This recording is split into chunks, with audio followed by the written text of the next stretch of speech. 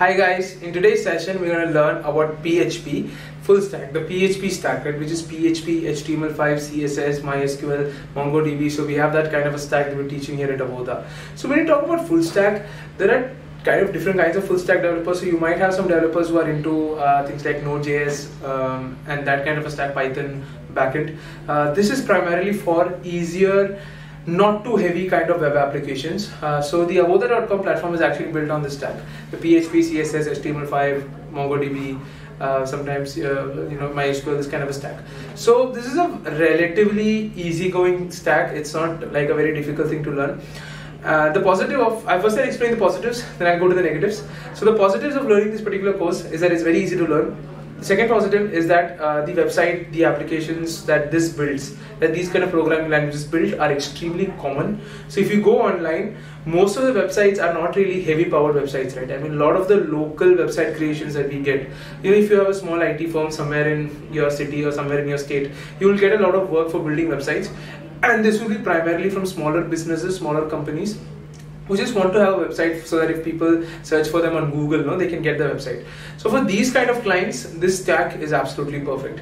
If you look at any kind of smaller applications which are not so heavy, these kind of languages are again perfect for that. Not so heavy in the sense, Facebook, things like Facebook and all might not be, is definitely not possible to build with this kind of programming language. But applications like Facebook or Zomato also could be possible with this, but applications like Facebook, or let's say Instagram or YouTube, these are not applications that we generally get all the time, right? I mean, in the entire world, there are only few social medias that are trending or that are leading. So it's not very common to get these kind of works, especially if you're an IT company or an IT outsourcing company.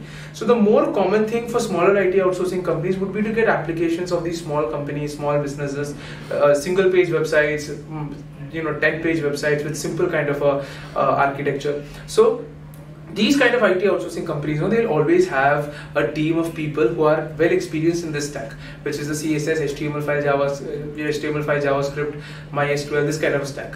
So we at Avodha, we're teaching this particular course to be able to cater to that particular job demand. So we teach Android, we teach Flutter, we are teaching Python. These can all be used for advanced applications. But the PHP, CSS, HTML5, JavaScript, this particular stack is to cater to those, first of all, to those job roles which are not so complicated, but their jobs still exist. Another huge benefit of this is it's a very simple programming language which anyone can learn. Now, a lot of people do ask me the question, why is Avodha.com built on such an easy stack, right? So when I started Avodha.com back in June of 2020, I never really expected it to be growing so fast. So it was just meant as a very simple platform just for teaching my students and educating my students. And I just had a digital marketing class. I had a physical training center in Kerala. So I just had one physical training center. So it was just meant for them and to train them during the pandemic. So this was during the lockdown, during the corona pandemic.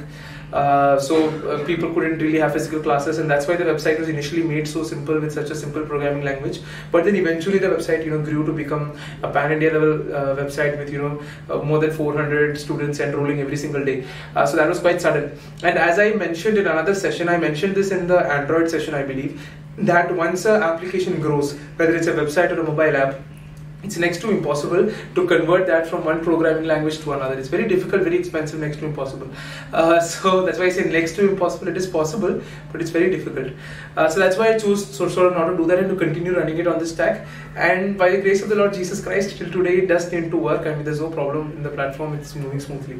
So having said that, there are so many businesses that start small, that start with this stack. The job requirement, the job openings are absolutely wonderful. You will have so many openings in this particular section. You will have so many openings in this particular job role. In the CSS, HTML5 stack, it's easy to learn. You can build attractive web applications. So if you open Avodha.com, you see all kinds of videos and animations. If you look at any kind of CSS, HTML5 stack websites, you will see it's very attractive, very good to see. Functionally, it might not be so complicated, but functionally it might be simple, but the application design will be absolutely good. Will be absolutely beautiful. So we actually use a WordPress engine to run this thing, and then we customize using this programming language at Avodha. Same story with New York Times. New York Times is actually a very famous news publication in the United States. They also use the same stack on a WordPress engine. Many big companies do use it because they started off with this and they can't change. But generally, if it's a big company already, they prefer not to use this stack. But small businesses, small companies, they prefer to use this stack because it's very easy to use and things like that. Now, compared to Python or Android or Flutter, the salary package for a full stack PHP guy would be lesser. It could be on average 15 to 20% lesser, but the benefit is that it's extremely easy to study. It's very simple to study. It's much simpler than the other Android, Flutter, or Python. It's very simple to study, relatively speaking, comparatively speaking. It's very easy to learn, and that's why this is a programming language that has picked up a lot, especially among software developers who want to be in the IT industry but who don't want to get into all of the complications of these languages, but they want to keep it simple. So again, our product offering remains the same: 3-month rigorous online training through 24/7 available pre-recorded sessions and live sessions for doubt clearance that happen in the evenings. And Saturday, Sunday, we have very rigorous interview training to help you clear the interviews for any of the courses that you study with us. Followed by, you will have either you will be offered a paid or an unpaid internship in the domain that you've learned with us.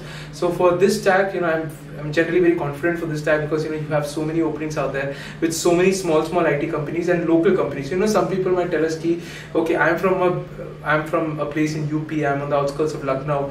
Will I get a job next to my home, or will I get a job nearby my home? So this is one course, and then you have the stock market course, some courses like that where the job type is available in all of the corners, because this is meant for smaller companies.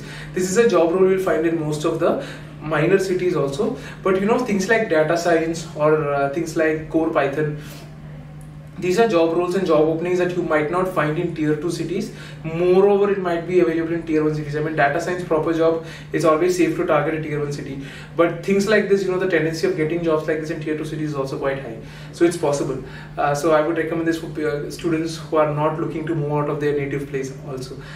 So that's it about the PHP full stack course, guys.